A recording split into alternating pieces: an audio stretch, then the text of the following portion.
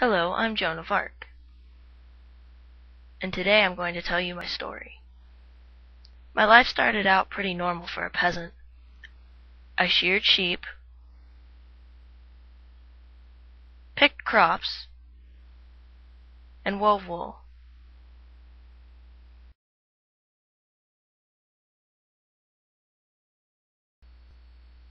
Ah, what a nice day.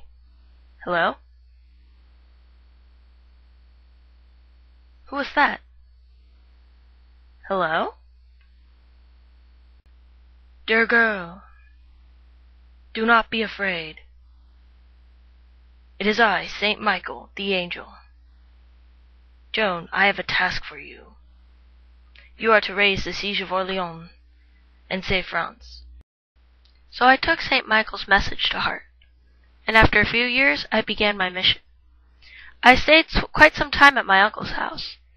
It took a long time to convince Baudricourt of my mission.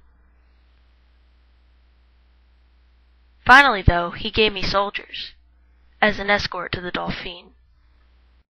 The journey took many nights, and I often slept in my armor to guard my purity. It took a lot of courage to approach the Dauphine. Gentle Dauphine, I have been chosen by God to save France. Please give me armor and soldiers. So then I donned my white armor. I rallied the troops, and I rose the siege of Orleans. Battle after battle I fought, and battle after battle France won, until one day I was captured. I would tell you about my time in prison, but it's far too depressing for even me to think of.